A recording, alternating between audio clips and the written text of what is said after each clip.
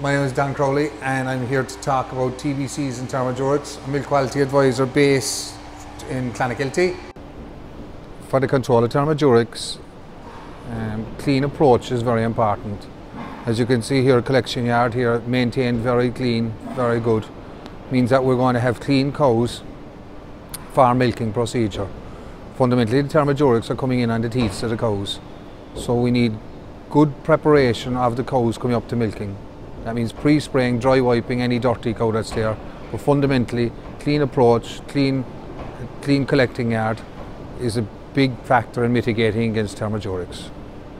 To measure the capacity of the track, we need to measure the width, which is 0.4, by the depth, which is 0.5, by the length, which is 0.6.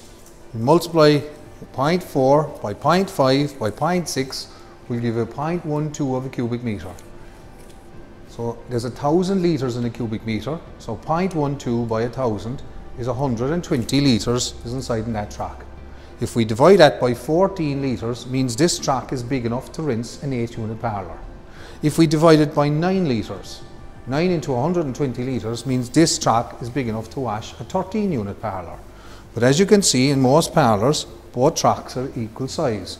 So this track is only suitable for an 8-unit parlour. It is not suitable for a 13-unit because the capacity isn't there to rinse the plant for after milking and after the chemical wash to get all the chemical out of the plant.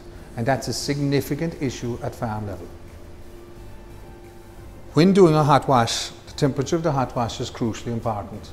When you're doing a hot wash, the water needs to be 75 to 80 degrees with a dump temperature of 45 to 50 degrees. That means when I run the wash solution through the milking parlour and return it, after 8 to 10 minutes, it needs to be no lower than 45 to 50 degrees in dumping. So a critical point is my starting temperature about 75 to 80 degrees. On a D scale, 45 to 50. Warm is plenty, not hot. And as bulk tanks, a significant issue from the point of view of TBCs and Thermodurics. So there's a couple of issues just to watch for.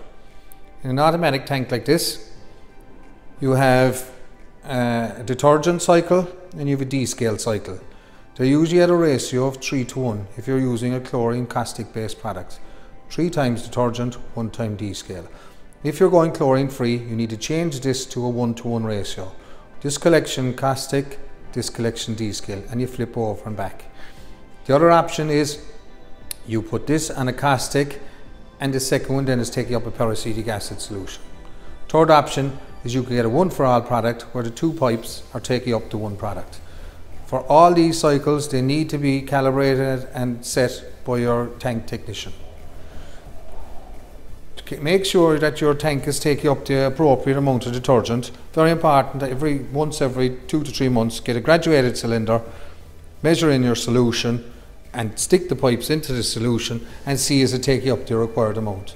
This can vary hugely depending on the product that you use because the viscosity changes in the product. Next thing is when you're washing your tank, tanks should be washed in a temperature no greater than 70 degrees as this can impact on the gas inside the tank and cause your tank to split.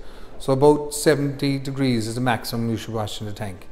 The cooling temperature as dictated here should be 3.3 degrees to 3 degrees. That's the optimum temperature for cooling. Other things to watch is the bridge of the tank where the outlet is that clean. Look into the top of the tank, make sure there's no shaded areas inside in the tank, make sure the spray valves inside in the tank itself are giving a constant even spray. And they're the things really to watch for the tank. Get them serviced once a year in your annual service and keep monitoring your tank.